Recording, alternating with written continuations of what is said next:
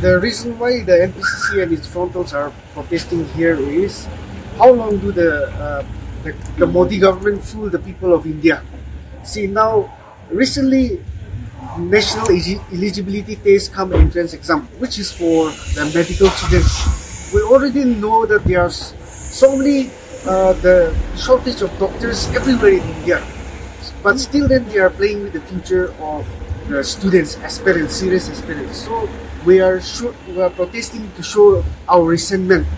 And also, see, I'm sure you must have seen, out of the total mark for NEET exam is 720, but it's very shocking that this time, for the first time in history 67 people scored total mark 720, which is impossible.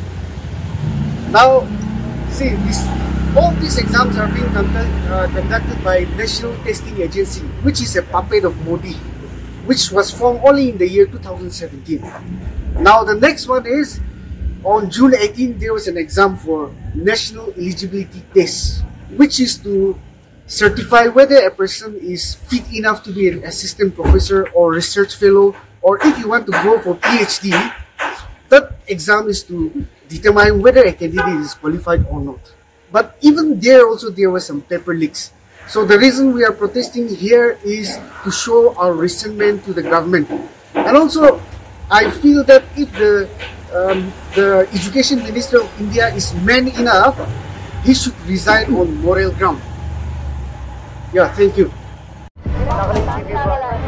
Nagaland TV, Sob Manulaga Awas. Watch us live on Geo TV and on your television sets as well. For Dimapur viewers, we are on channel number 994 in Global Chapter, and Kohima and Mokokchung viewers, switch to channel number 138 on Hornbill Digital.